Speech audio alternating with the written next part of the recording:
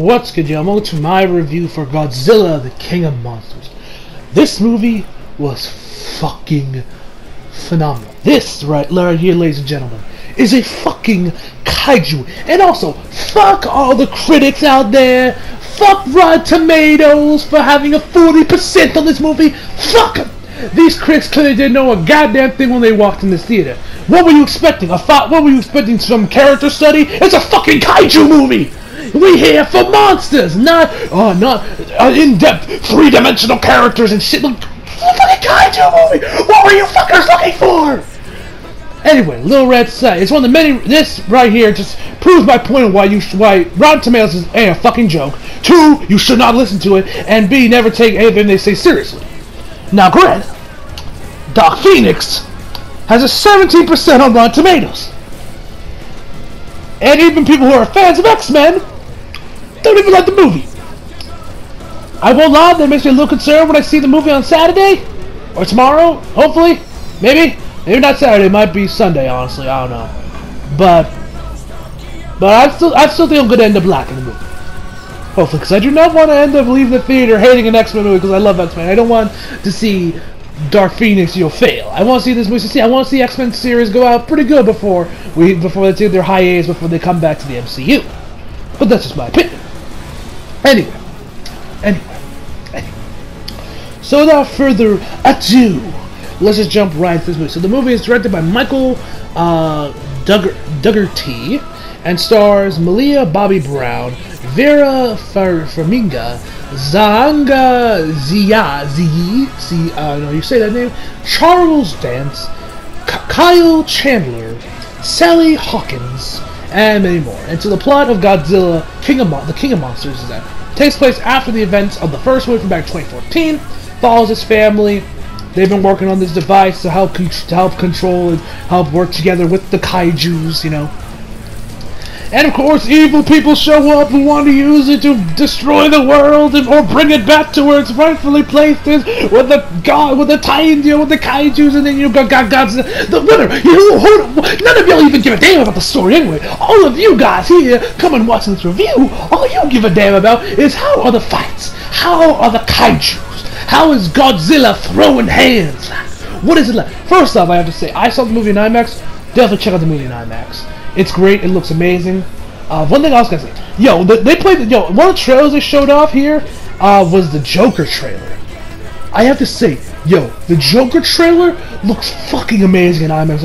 The trailer looks 10 times better than when you saw it on YouTube. It looks so much better when it's on the big screen, on IMAX. It takes up the whole screen too. So the movie was filmed in IMAX too, and it just looks so fucking good. It looks fucking amazing, guys. So if you're not gonna watch the movie in IMAX for no other reason, just because you get to see the Joker trailer in IMAX, it looks fucking amazing.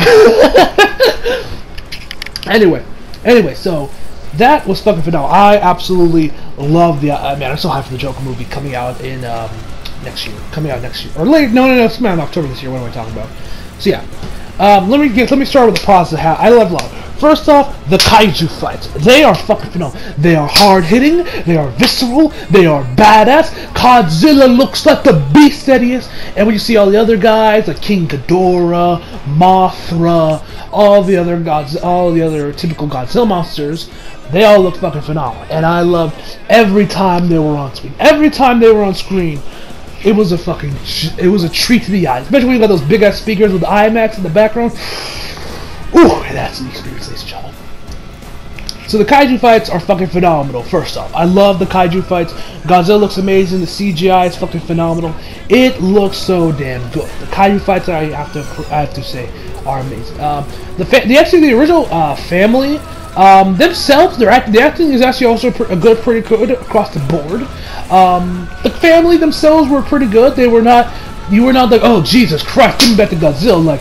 Now, granted, it'll probably differ from person to person. If you're someone that just solely wants kaiju battles, you'll probably hate the human characters, and you'll just be looking at your wall and be like, when's Godzilla showing up again? Where's Godzilla? Where is my man Godzilla? But if you don't mind human characters in Godzilla movies, and hell, you even kind of like them in certain ones, I think you'll actually enjoy the human characters in the movie. They're pretty good. I actually really enjoyed them. There was a couple guys. There was actually a couple ones that are pretty fun. One thing I love the little girl. I forget her name, but like there's this one scene where she is with the villain of the movie, and then she starts rubbing her eye with her middle finger. That whole scene had me laughing. That scene was great.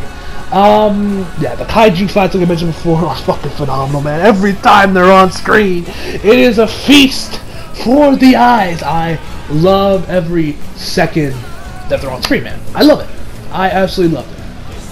So, first of all, I was gonna say one other thing. Yo, somebody at Warner Brothers is a huge fan of Mothra.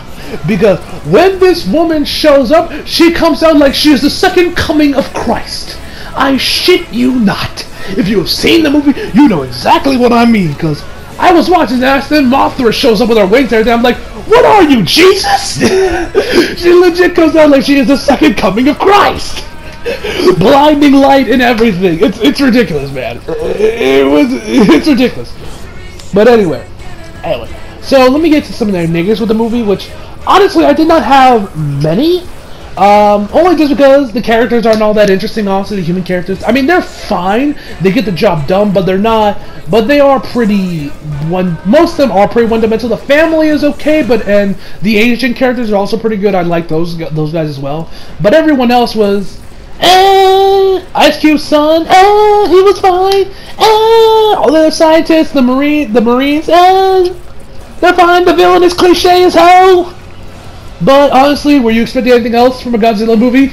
Like I mentioned, you are here for kaiju battles. And nothing more and nothing less. And this movie satisfies you when it comes to the kaiju. Ooh. That final fight with Godzilla? Ooh. I won't say nothing, I won't spoil nothing for y'all, but ooh, was it fucking fire, ladies and gentlemen. Both literally and figuratively. Anyway. So overall, I give Godzilla, the King of Monsters, a 10 out of 10. This was without one of my favorite movies to come out this year. Highly recommend if you're a fan of Godzilla, Kaijus, Pacific Rim, anime. Yeah, if you're an otaku, you're gonna love this movie. I recommend this to all people who love to see monsters throwing hands. And King Kong vs. Godzilla next year. Oh, I'm hyped as hell for that, ladies and gentlemen. So anyway, guys. Hope y'all enjoyed the video. Leave a like if you did, subscribe for new.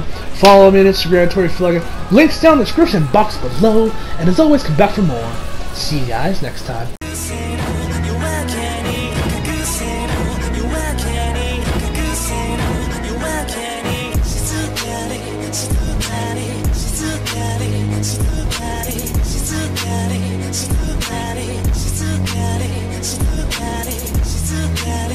too